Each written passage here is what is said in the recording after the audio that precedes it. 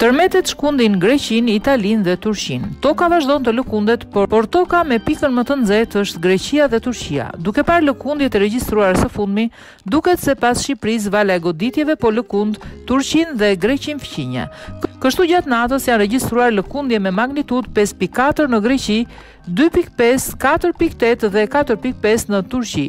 Po ashtu, edhe disa ditë më parë janë regjistruar tërmete të forta në Italinë Veriore, ku vetëm brenda 12 orëve u regjistruan 36 lëkundje.